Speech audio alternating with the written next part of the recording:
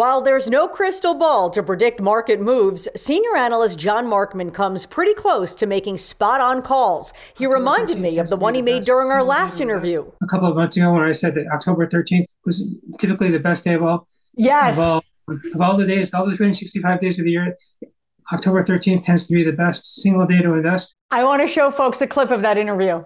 Here's my advice. If the market goes down into October 13th, close your eyes and buy.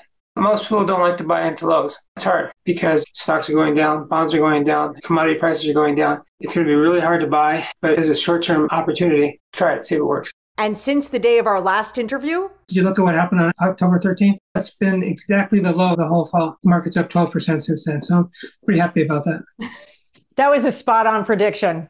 It happens from time to time. John's track record is reflected in the Power Elite and Weiss Technology portfolio. Members are sitting on triple-digit open gains on a number of positions. Right now, there are some big names John sees going up next year, like Alphabet, the parent company of Google. Google is an incredibly successful, well-run company. One of the reasons that stocks have done poorly this year is that interest rates have been rising. But if the Fed decides that it's gone too far and it's done its job of crushing inflation, then, rates will come down, and falling rates are tremendous for growth stocks like technology. You look overall at growth stocks or technology stocks in general, they were shunned this year in favor of value stocks. But the page always turns. For some reason, it turns on a dime on the beginning of the new year.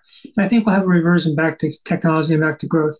And if that's the case, stocks like Google are going to look incredibly cheap. Google's only trading at around 17 times earnings and have gross margins north of 80%. It's an incredible bargain, to tell you the truth. Alphabet's recent layoffs aren't necessarily a sign of doom and gloom for the company. Google has a new internal program called Pitchfork, which uses machine learning software to train code to write code, then fix and update that code automatically. The need for human software writers could be dramatically reduced. What they're trying to do is put themselves out of business, which is exactly what a technology company should do. They should be their own disruptor. Unfortunately, if it works, and I think it will work, we'll see a lot more electrical engineers and computer engineers looking for work. During really stressful periods, you see people who are fired, with their backs against the wall. They get very creative and they figure out new things to do, and they create new companies and new products. I know you're a big fan of Apple. Do you see that rising next year? Apple had a pretty tough year because there's a lot of expectations that a recession would prevent people from buying iPhones. And also there is this horrible deal in China where the government locked up its people and workers to avoid COVID. But, that lockup is over and inventories have been slimmed down. And, Apple is the premier maker of handheld technology in the world today. And so I'm looking for this company, which fell 26% this year, to have a pretty good rebound in 2023.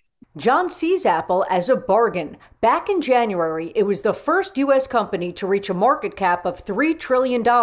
It happened briefly during trading. You could see a good 20-25% gain in Apple this time next year. Another stock to put on your radar? Netflix. John says for long-term investors, this period of weakness is a buying opportunity. It's way oversold and deserves at least a 25 to 35% rebound over the next 6 to 9 months. Netflix recently announced it's starting its first cheaper ad-supported plan. John says digital advertisement should ignite growth.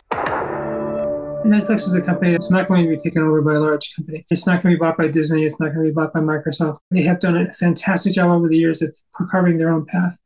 And the path that they chose was to create all of their own content because that's the cheapest way of acquiring it, and then you own it forever. And they've done a tremendous job of creating new content over the last year. They're going to do the same, according to what I hear. Next year, stock's gotten really cheap because of the expectation that their new revenue model, which is that advertising, is going to go poorly. But I think it's going to be a huge benefit both for its customers on an artistic level and as well as to investors on a financial level. Those benefits may be part of an overall shift in stock trends. Next year, we're going to swing back to the big cap growth stocks. They got cheap during this period of unease. Bottom line, consider buying your favorite big tech stocks now to gear up for third quarter gains in 2023. Senior analyst John Markman, it is always a pleasure to get your insights. Thank you so much for making time for me today.